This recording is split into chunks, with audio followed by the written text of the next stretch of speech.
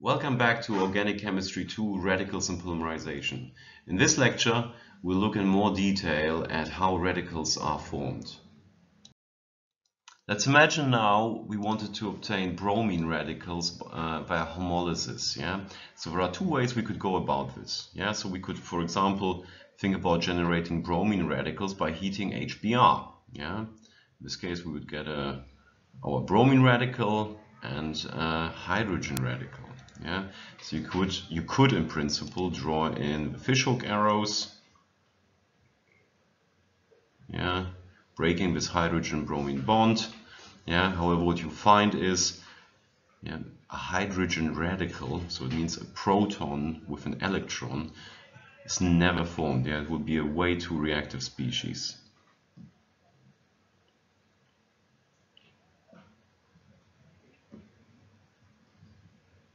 So this particular pathway would not work at all. However, we could imagine shining light on Br2, so our bromine gas. In this case, again, we represent the homolytic cleavage of our bromine-bromine bond via our fishhook arrows, and we get our two bromine radicals. So the key to understanding which bonds cleave homolytically is indeed bond strength. So here in this case, you can imagine this hydrogen-bromine bond is highly polarized and therefore fairly strong. Whereas our bromine-bromine bond is not very polarized and could be potentially cleaved with quite some ease. So let's have a look at the Gibbs free energy for the homolytic cleavage of a couple of such bonds. As we discussed on the introductory slide to radical generation, such an oxygen-oxygen bond can be cleaved fairly easily. So here we have only 151 kilojoule per mole for that cleavage. The bond between bromines, 192. And the moment we go to more polar bonds, like here, for example, with a hydroxyl group and an alcohol, for example, or our HBr group, or even worse, a carbon-oxygen bond, we see that these values rise quite a bit. Compare this with the visible spectrum. So we go from 190 kilojoule per mole for red light all the way to, let's say, around 420 kilojoule per mole for UV. You see that our oxygen-oxygen, or our bromine-bromine bonds can be cleaved by heat or light.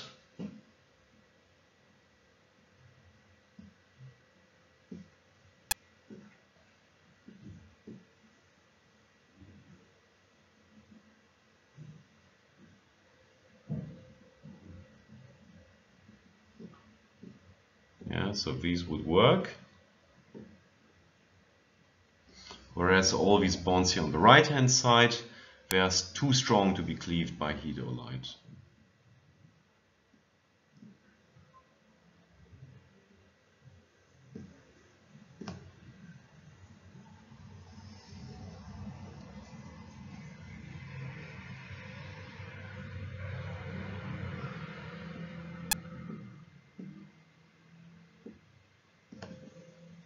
So in order to understand radical formation and radical reactions in general, we have to always keep in mind what kind of bonds are broken and what kind of bonds are formed. So some bonds are particularly susceptible to homolysis by heat, and we see here two examples of such molecules that contain such weak sigma bonds. So here in the upper example in dibenzoyl peroxide, the weak sigma bond in question is here between our oxygen atoms, and when we heat this compound up to 60 to 80 degrees, you're homolytically cleaving your oxygen-oxygen bond, and you end up with two radicals, relatively stable radicals. It can go on to initiate further reactions. Below we have AIBN, yeah, so azo bis iso butyrylnitrile, and here the weak sigma bonds, which can be cleaved homolytically via heat, are between the carbon and nitrogen. Yeah. Now you might wonder, carbon-nitrogen bonds, they don't seem that weak. Yeah, normally they are not, but in this particular case, when we're heating up AIBN, it's fairly straightforward to kick out a molecule, and that molecule would be our nitrogen gas. Yeah.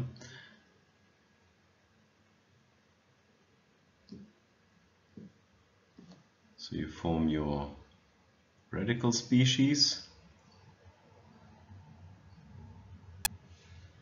and nitrogen, yeah, which then leaves the solution. Yeah. So you are forming, in effect,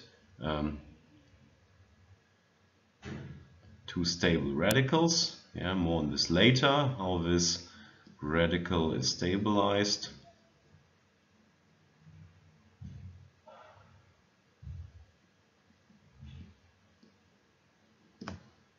And a gas. Let's now take a look at the second example of how to make radicals, and that is electron transfer or reduction. Yeah, that means transfer of a single electron from, for example, a group 1 metal, yeah, like sodium or lithium, to a molecule. Yeah. So in this case, we are solubilizing sodium metal, yeah, generating our sodium cations, and we have freely available electrons here, which can then go on and add to a carbon-oxygen pi star molecular orbital. So let's draw that in. Yeah, again using fishhook arrows.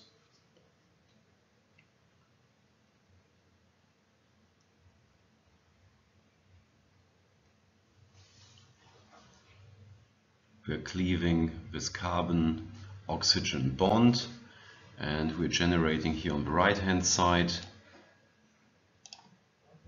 a radical anion. Yeah, so this is our ketyl radical.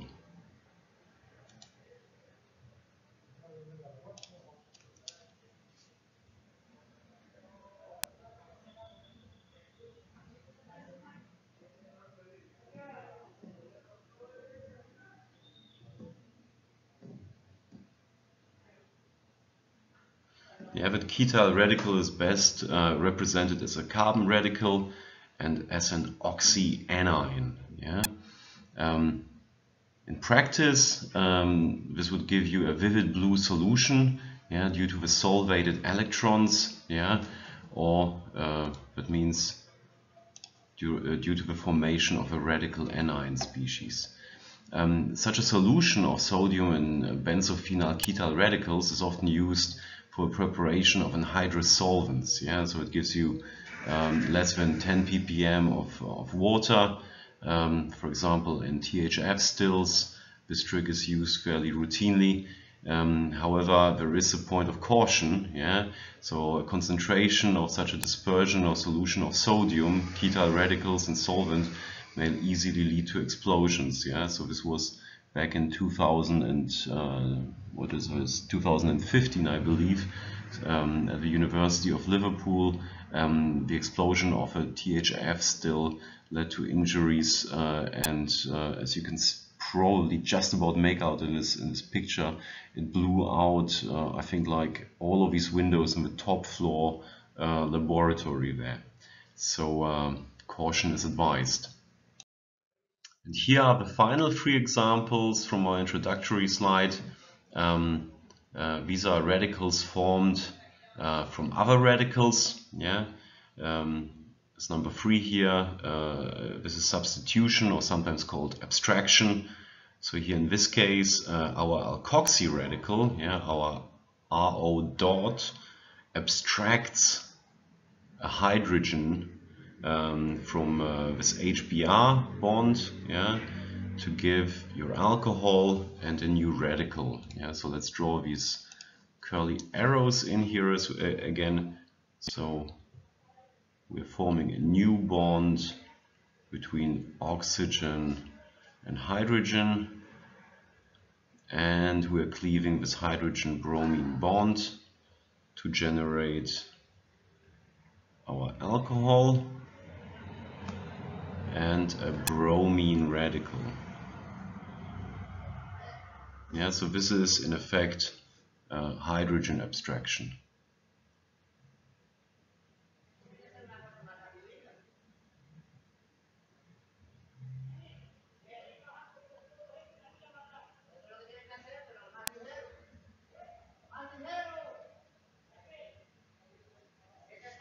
Another example is the addition of a radical to an alkene here, for example. So here our bromine radical adds to this alkene bond,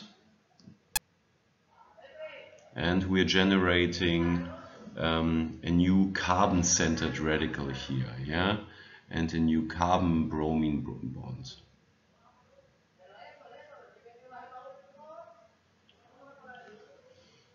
And finally, elimination or homolysis. So we've met the benzoyl radical already in a couple of examples beforehand. Now this benzoyl radical can undergo homolysis, by elimination of a CO2. So here we're forming a new carbon-oxygen bond by cleavage of this carbon-carbon bond. So we are generating a phenyl radical,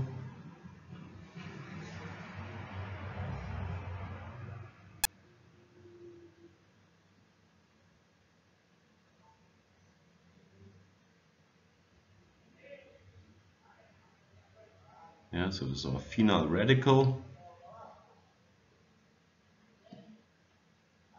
and we are kicking out CO2.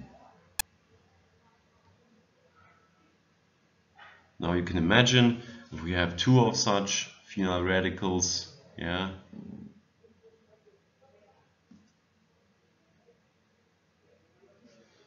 then these 2 can then react further to give you a diphenyl species.